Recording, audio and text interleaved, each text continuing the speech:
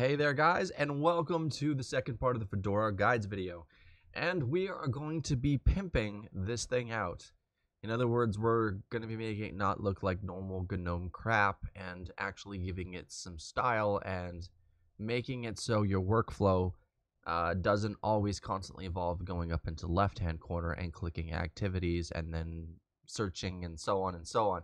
We're going to attach all the important stuff in a dock. And it sort of goes with how I did it in Antergos, but Fedora, you know, there's different commands for grabbing different things. So the first thing we're going to do is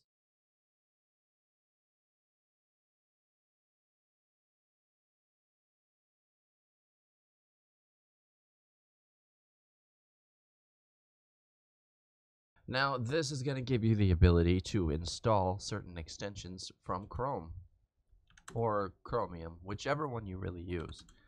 We are going to be using Chrome, however. That will grab the RPM, and next we're going to have to go grab Chrome. So this was from when I installed OBS. So first things first, hit Chrome, download now, and I believe you already know what to click. We use an RPM because we're not on easy Linux.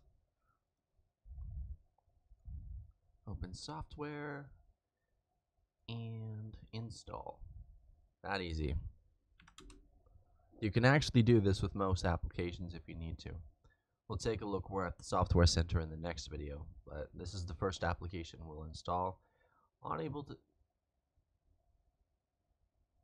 I don't care, because Chrome isn't installed, so... for the love of God. Okay, so installing Chrome is going to be an issue because a package called bash is already installed. So I'm going to do...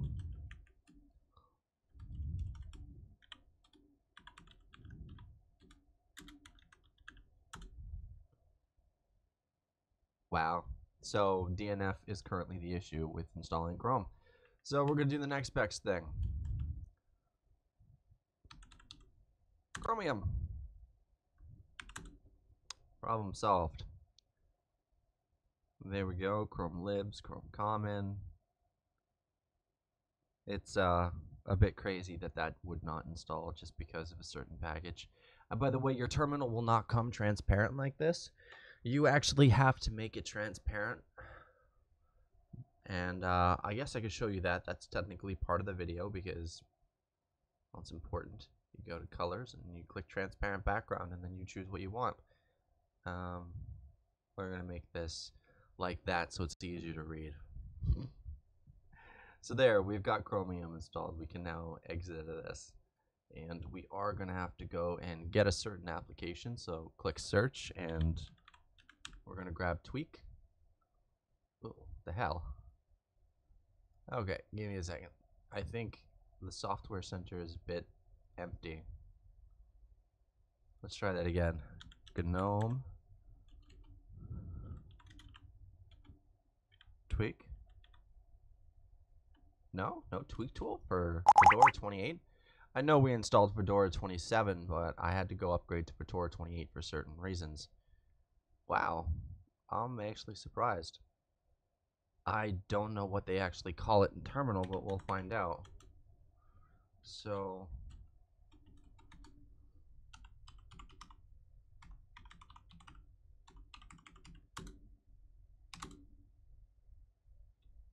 well, there you go. That's how you install it. Learn something new every day. It's strange that it wouldn't add it. So this is your tweak tool. This is different than the original tweak tool. Wow. Image background. Zoom. Lock. Oh, there's a lot of new stuff here. We're going to be concentrating mostly on this area, okay? So just right click this and add to favorites for now. So let's get Chromium open. Chromium. Okay, so Chromium's open. And the first thing that we need to do is go to GNOME extensions. And that's one we're going to need. That's our dash to dock. We are going to want to pimp out the way this looks, so we are going to need user themes. We already have extensions, open weathers for your weather, of course, and yeah, we are going to want to disable that because that's honestly the most annoying thing in the universe. So let's begin. Usually I grab something for sound, because over here I like to control things a little bit better and have more settings. So that's what that's for. The next thing, I like to get rid of the arrows because they don't look very nice. I like having a system monitor because I like viewing everything overhead to make sure my CPU, GPU, everything like that is good. We're also going to grab system info just because I did just notice it exists. And what else do we need? Right. Transparent GNOME panel, because that looks annoying. Ew, glassy, huh? I don't know. We'll look at it.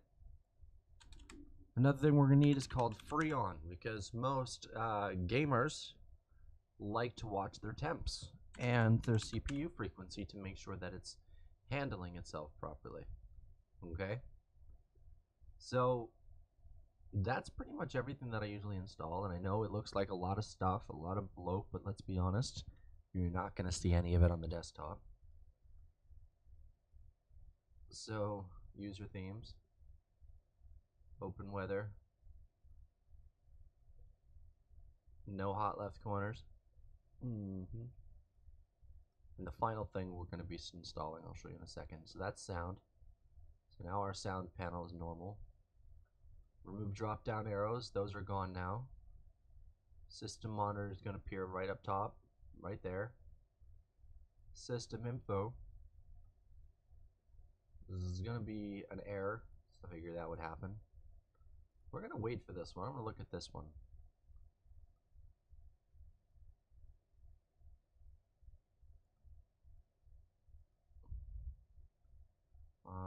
Prevent spam, log into GNOME. Wait, do we got something glassy going on? Like, did it glass everything? Glassed everything except for the thing I wanted, which was that. Well, I'm going to keep that. That looks kind of interesting.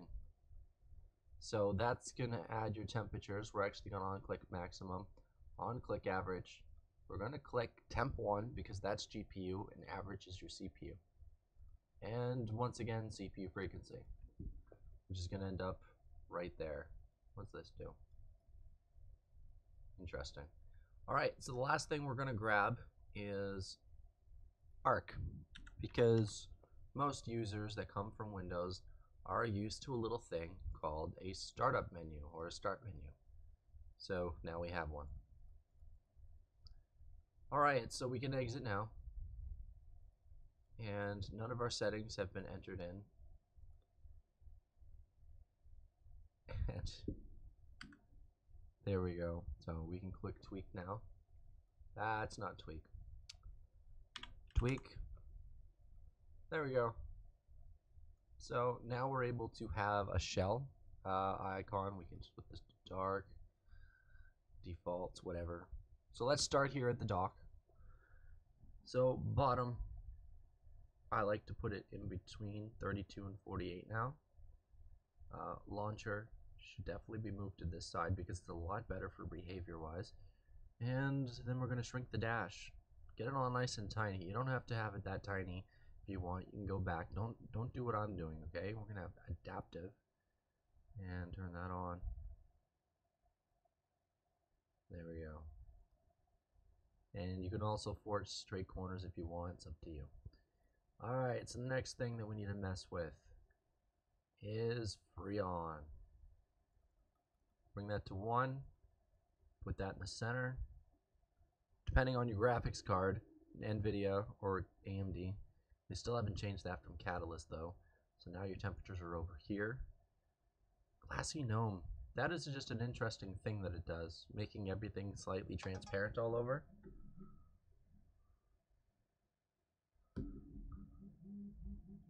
That is annoying. Next, we're going to mess with open weather. So add your weather service. Type in your place of living. And I live in there. Check out your units. I don't live in a foreign third world outdated country, like literally 99% of the world. So we're going to change that to Celsius. And yes, now we're default. We have a big snowstorm coming today, so I have to stop recording by at least 12:50 and get out the door.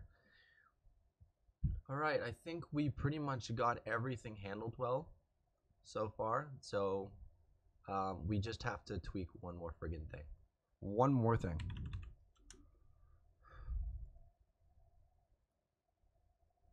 Go away. There we go. So there we have it. This is your nice little pimped out thing. So now I'm going to show you where to put your themes at. 10-minute video, but who cares? We're going to show you where to put your themes. You're going to put your theme in here. Create a .themes folder. You can't see it? Hit Control H. Now that we're in, we're going to keep this here, put this over here, and then we're going to go and open up a new window. Because trust me, having a dock, having all your favorite stuff in the dock, like add to favorites, okay, then having the dock organized, it's very, very important for your workflow. Even for gaming, it's super important, because let's be honest, you want to have everything in reach where you need it to be. So, is this the Discord that opens? Sorry, I have to check. Yes it is. Okay, we're going to put that on that side. So as you can see, I'm adding all my stuff to favorites and I'm moving it over. We're not done. We still have to have icons, okay? But first, we are going to actually have to jump into themes. We're grabbing all of this because these are the themes that I use. We're going to paste them in. Now, this is how you check progress. Okay? Pretty cool. And once it's done, the little Pac-Man will no longer have its mouth open. So, open your tweak again, and I'm going to put on Arctic twice. Oh, look at that change. Oh, that's like your eyes just light up. Now, the reason why I did this one is because it provides depth. I like depth more than anything. I mean, this has depth. And it honestly just looks damn well good. So I'm going to go grab a picture that I like from my Windows desktop, of course. User, me. You could do the same real quick while we're waiting. I think it's in new folder. And sorry, I have a lot of pictures, like a lot of pictures. Set as wallpaper. There we go. So we have that set up and ready to go. We have our wallpaper. We have everything pimped out, as you can clearly see. Right? Temperatures, gigahertz. Last thing to do is install that. It's going to go back to 0. Power save performance. Preferences, remember settings. On. That way you don't have to keep doing it over and over again. Alright, so we're good. We are done. Now we just have to do the icons. Now I have to remember the command for the icons in terminal. So I think it's sudo install numix circle.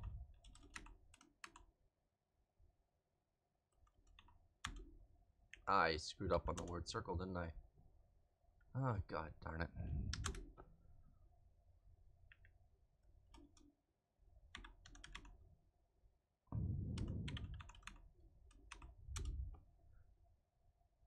Nope.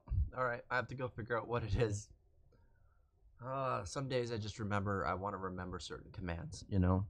So, numix, circle, icons. Fedora's right there. So, it's numix icon theme circle. That is just overly complicated. 34 megabytes total install size. Alright, now you're probably noticing there's no minus or any sort of buttons there. We're about to deal with that in just a second. Okay, So icons, circle. There, now they're all pimped out. I like that they do that. All right, so go to Windows and turn this one on, this one on. I like mine on the left. And there you go. Now you have minimize and maximize and all that stuff. And we are done. We are actually done. So thank you guys for watching. I hope you enjoyed the second video. And this one is how to make things look nice. And things are nice and organized now. The next one, we're going to show you how to install certain applications like Discord using a program that's called FlatHub. So see you in the next one.